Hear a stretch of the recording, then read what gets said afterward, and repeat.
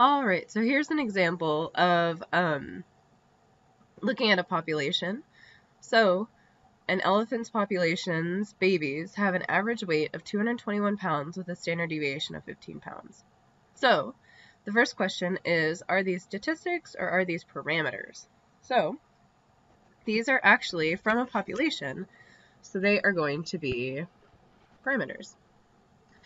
Now, the next question is, what is the probability that a single baby's weight, so we're just looking at one baby, weighs between 210 and 230? So, we are going to have a normal distribution with an average of 221 and a standard deviation of 15.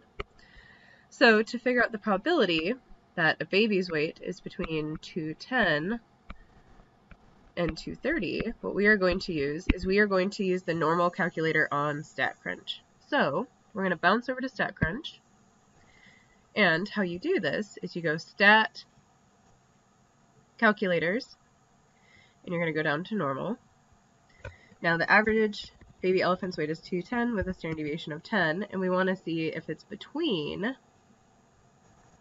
let's see, 210 and 230 pounds. So we get a probability of about 68%. Great. Now, we'll just make that 0.068.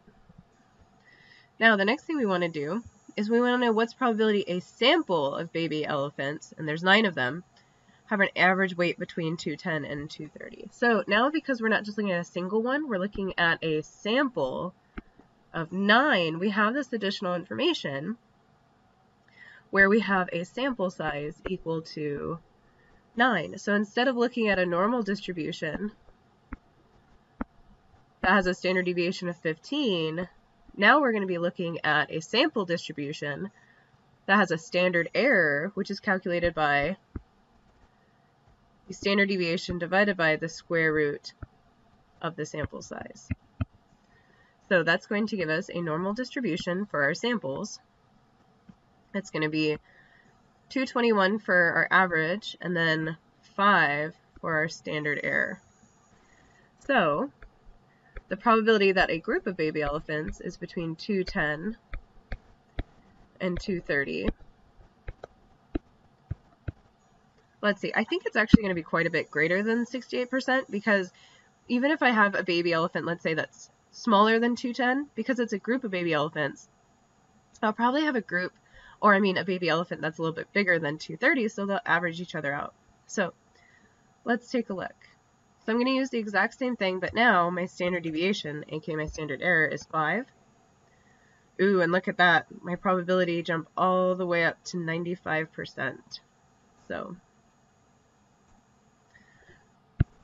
that will be 0.95. So just be careful when they say that you have a sample instead of a singleton. You need to change your standard deviation, because now you're using your standard error, which remember is sigma divided by the square root of n. Or, if you don't know your population, the standard deviation of your sample divided by the square root of n.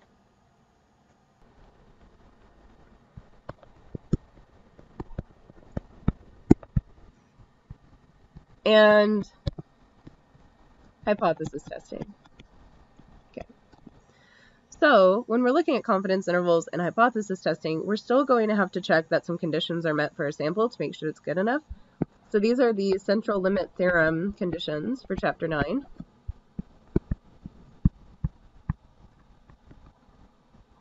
So this is when you're just looking at averages. So the first one is that it has to be random. Remember, randomness reduces bias. The second condition is that we have to have a large sample. Now this is different from Chapter 9. So for our sample to be large enough, we actually don't have to do any calculations. We just have to make sure our sample is greater than or equal to 25. And a large population is the same as before. We just want to make sure that our population is 10 times greater than our sample. Okay, so that's all we have to check. Okay. Also, a quick note is when you're looking at confidence intervals and hypothesis testing, you will remember from the last chapter that in chapter 8, so I'll do this in a different color. In chapter 8, when we did confidence intervals, it was always p hat plus or minus z times our standard error estimate. Okay, however, when we're looking at chapter 9, what we're doing is that we're not looking at a percentage, we're looking at an average. So it's going to be the average plus or minus, and instead of using the z-score, we're actually going to use something called t times our standard error estimate. All right, now finding t is a really big pain in the butt. That's why we're going to use technology. And the reason is because t actually depends on the size of our sample. So I'm going to tell you guys why that matters in just a second. So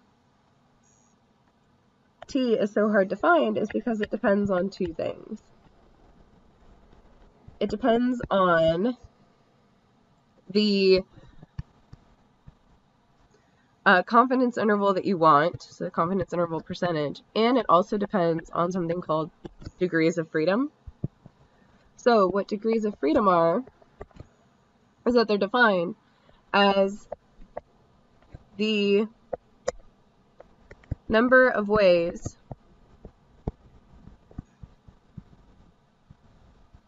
our samples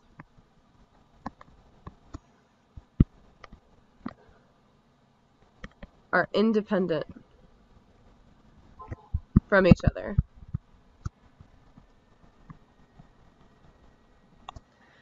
So let's say that we have a group of 25 people, okay, and we're only looking at like their body temperature.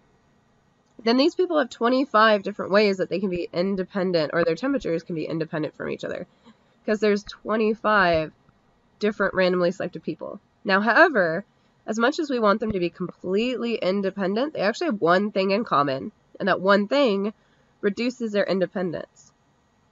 That one thing is that they're all in the same group, which means that we lose a degree of freedom, so the degree of freedom would actually be 24. Okay, so the next thing that we're going to do is we're going to do an example of finding a confidence interval using StatCrunch. So, for example, let's say we get a sample of 31 people and find that their average body temperature is 98.4 degrees Fahrenheit with a standard deviation of 0.3 degrees Fahrenheit. Okay. Let's construct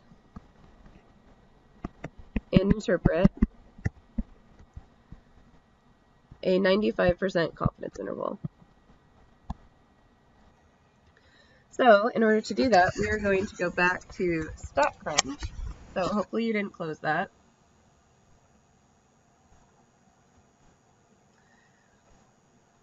So we're going to go to StatCrunch. And here's what we're going to do. We're going to go stat. Now because we're using the t-score, we're going to go to t, one sample, and with summary. On your homework, if they actually give you all of the data points, you're going to say with data, but here we're going to say with sample. So first off, our sample size was 31. The average of our sample was, let me see here, 98.4 with a standard deviation of 0.3. Okay, there we go. All right, and instead of doing a hypothesis test, which we'll do in a minute, we're going to go down to a confidence interval, which we want to be 0.95. Just like in Chapter 8, you can change this, or I mean Chapter 7. So we're going to hit compute. Okay, and you can see that our degrees of freedom is down to 30. And our confidence interval goes between 98.29, if we rounded it, and 98.51. So, let's see, we have 98.29 to 98.51.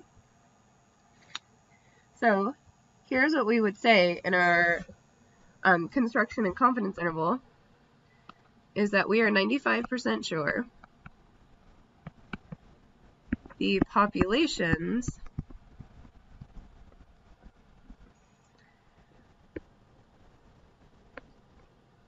average body temperature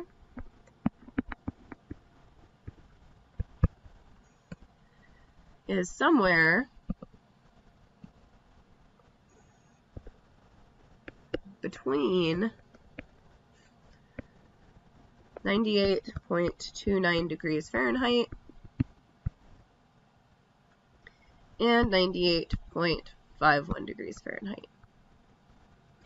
So there is a possibility that our average body temperature is higher or lower than this, but we think that the probability is only 5% that we're wrong.